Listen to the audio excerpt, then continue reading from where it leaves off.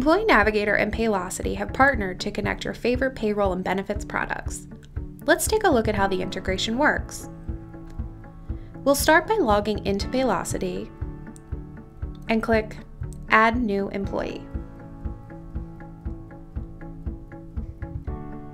We're going to complete the employee profile.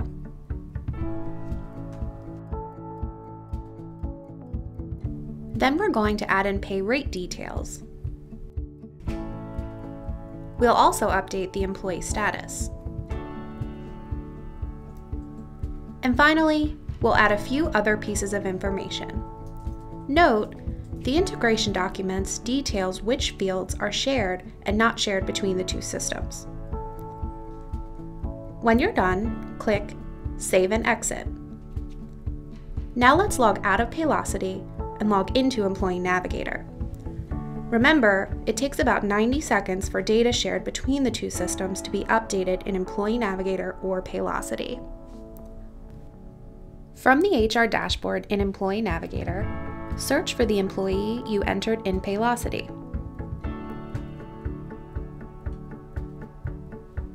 You'll notice there is still some employee information that needs to be added in here. Let's click into the profile and update it now. When you're done, click Save. Next, let's complete Kyle's benefit elections in Employee Navigator and show the recurring payroll deductions automatically populate the employee record in Paylocity. Employees start by confirming their demographic information is correct. Then click Save and Continue. Employees can also update any dependent information.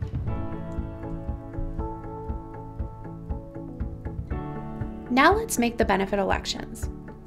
This employee is going to elect coverage for medical,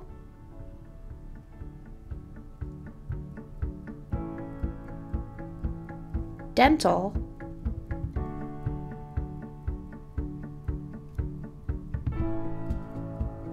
and vision insurance. To finish their elections, employees select Agree on the enrollment summary page where they can see their per pay deductions. Remember, Employee Navigator only sends recurring deductions back to Paylocity after the employee clicks Agree. Don't worry, if they change their election, we'll update Paylocity. Let's go back into Paylocity to see the payroll deductions we sent over. In Paylocity, search for the employee,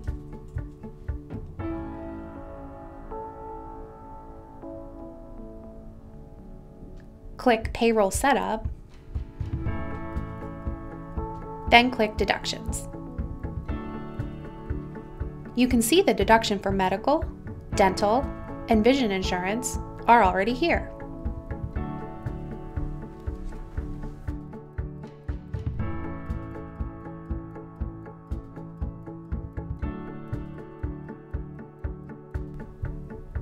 A few things to remember.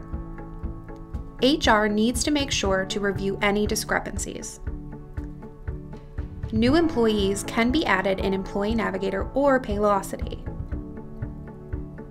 Salary and hourly rates for existing employees can only be changed in Paylocity. Classes, departments, and office locations are currently not being shared. Only recurring payroll deductions are shared, and this means retroactive deductions need to be manually entered in Paylocity. And that's it.